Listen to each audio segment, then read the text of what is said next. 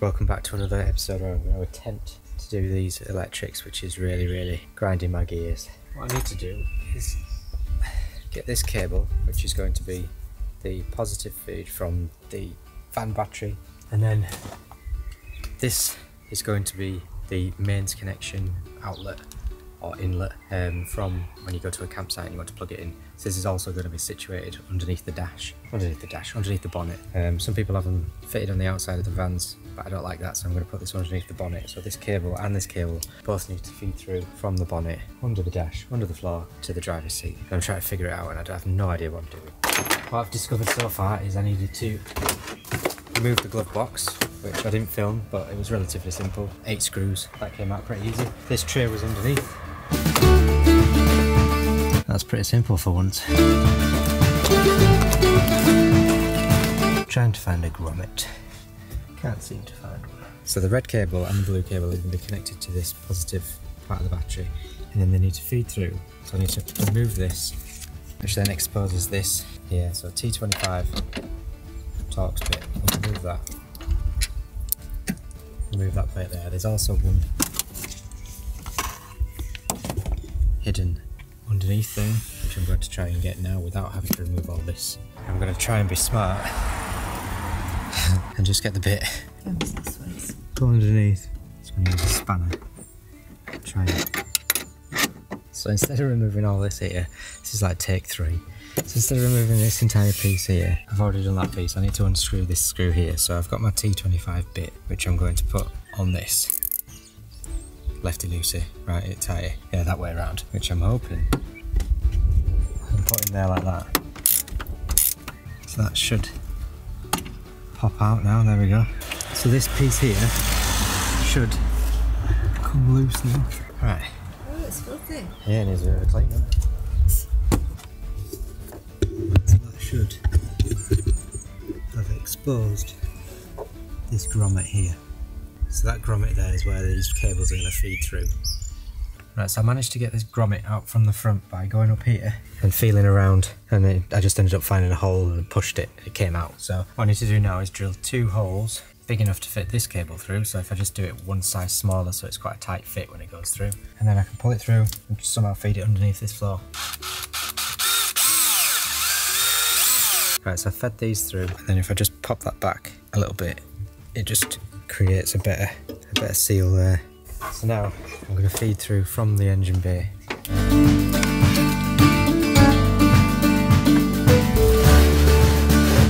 So the idea is that I've left myself enough red to put a fuse on and whatever, and then connect it to there. And then the blue is going to have a plug on. That's going to be somewhere housed. I'll figure that out at some point. Might house it down here somewhere. Nice. And there you have it. It's fed through. Exactly what it says. No idea what it all is for, but he does. Hello gorgeous, what are you doing now? I have no idea.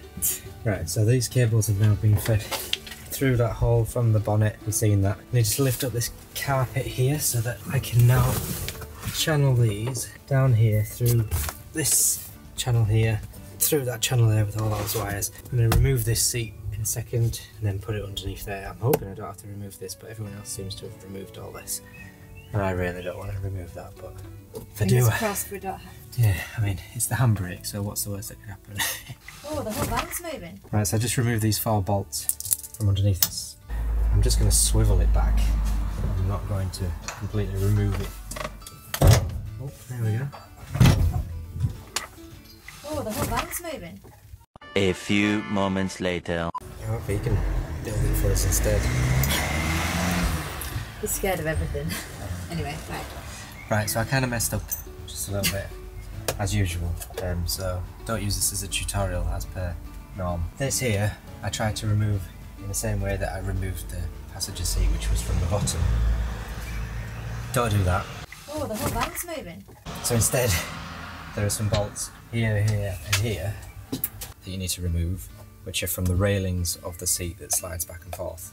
13mm spanner or whatever, adjustable spanner. Move the seat forward and backwards to be able to get to these because they're a bit fiddly. Once you've done that, you can lift that off, no problem, but you do need to take these casings off. This one did just pop off, but this one here is a bit more annoying. There's a little lever underneath So you got to pull that lever down and then slide it up like that. It should just slide off after that, and then it just slides off with it. Then remove your seat. But one thing I would recommend is that you chock your wheels first, because as we were removing this, the handbrake came loose. Oh, the whole van's moving. And the van luckily was in reverse, but almost went forward, so we had to chock the wheels. Moved, didn't it? Slightly moved, and we slightly shat ourselves. But anyway, so make sure that you chock your wheels first, and make sure you've got it in the opposite gear to wherever you are. So if you're facing downhill, put it in reverse. If you're facing uphill, put it in first gear. And yeah, that's it. So that seat's out now. So that means I can start arranging the battery and all the battery chargers and battery protect and whatever. They're all going to sit underneath there. That's it for now. Bloody hell. So always something goes wrong, doesn't it? Well, no, I'm just not very good at this.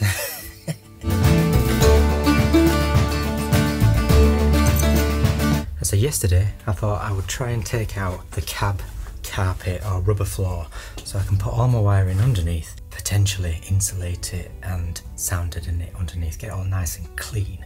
So in my wisdom did that, which meant taking out the driver's seat, which meant taking out the handbrake and also the passenger seat, completely stripping it bare to remove this. So that's the cab floor all nicely removed, which is great stuff, yeah? However, if you came to this channel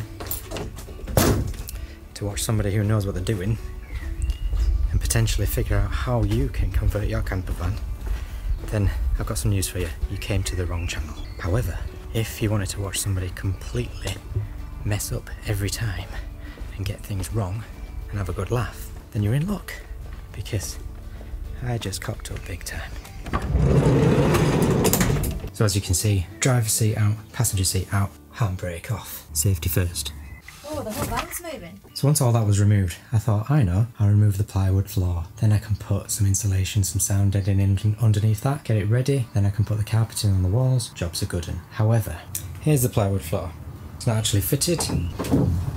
It's just cut to size and placed in the van because I've got nowhere to put it. So when we tried to remove it last night, we thought, I know, we'll lift it up and slide it out the side door. But why not take it out of the tailgate, Sam? Well, I'm going to show you why. So there's not a cat and mouse chance that that tailgate is opening. So now I have to put the driver's seat back in, refix the handbrake, edge it forward, remove the plywood floor, put the van back and remove the seat and the handbrake yet again. Alright, let's crack on. Right, so I'm not going to completely fit it, I'm just going to put a couple of screws in. Bolts. See, I have no idea what I'm doing.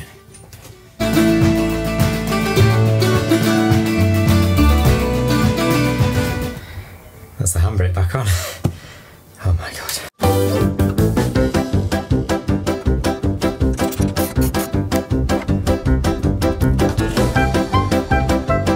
That's what we should have done to begin with. What an idiot. What a ball ache. Now all I've got to do is remove the seat again for the third time. But at least I know how to use the handbrake now. I can take a handbrake on and off, it's fairly easy. I mean, quite the pro. Handbrake. Well yeah, I started to learn stuff. I mean, I'm learning the hard way, so I won't use this channel as a tutorial, trust me. Go somewhere else for that. But if you want to follow somebody do it wrong consistently, and wear your guys. T-shirts. Oh. Right, let's remove it again. Oh boy.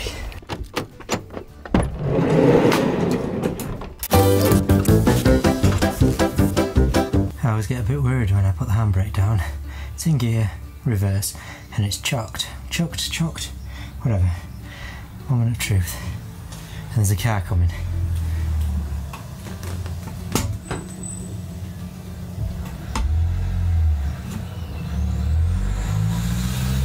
I'm still here. And we're back to square one.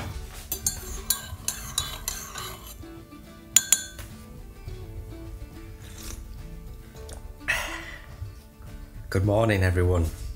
Good morning everyone. So another day has passed as usual because I'm not very good at scheduling these, and yesterday I decided to not film anything and remove the floor and then start some floor prep for when we put the insulation down. Then we can carpet on the walls, then I can put the floor back down. Sticker flex, that, So let's crack on. I'll show you what I've done so far. So I've decided to put some sound editing between all these tiny little grooves, which you might think is unnecessary, but the larger grooves, these larger pieces here, are going to have 6mm plywood to help level off the floor with these raised ridges. So I'm going to cut them to length. They're going to be Sikaflex to the floor, and then after that I can put some sound editing on. No, after that I can put some insulation on. Also put some anti-rust down on the screw holes that were previously made by the previous owner's flooring that was put down. You may also notice that I decided to actually sound deaden and insulate the wheel arches, which I think was a good move. Wasn't as difficult as I thought, but I've done both those yesterday. I didn't bother filming it because it's going to be boring, as per the rest of these videos, but hopefully they will get better. Yeah, right, let's crack on. The star of the show, Alfie. Can you wolf it down? Did you enjoy that? I'm still going. Good boy. And back to bed. Look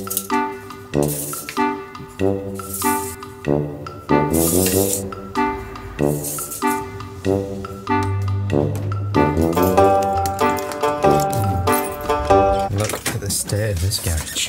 What a mess. Right, what do I need? There you are. Got all Black & Decker. I also need this.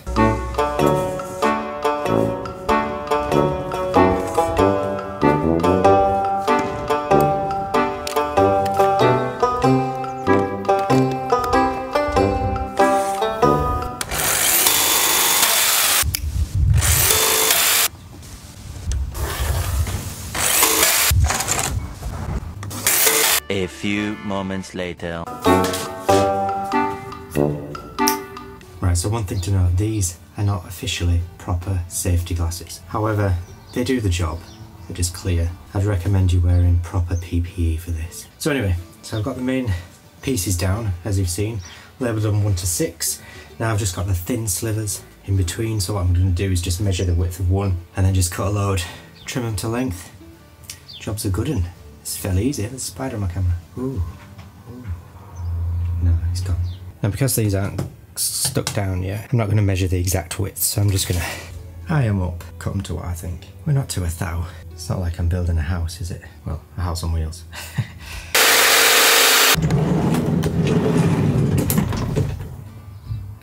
Right, so that's all the plywood slithers that are basically packers. They're just going to stop the sponginess of the floor when the plywood floor goes down over the top, just levels everything out with the existing metal ridges of the bodywork. So yeah, that was fairly easy, straightforward. I mean, my cuts are not exactly the straightest, they're about as straight as the River Thames. What I need to do now is Sikaflex them down. Sikaflex 221 I think is the product I'm using. Then after that I'm going to put the Superliner, DoDo Superliner Pro over the top, and then it's ready for carpeting. Exciting times, although not looking forward to the carpeting. Alright, so I'll see you next time.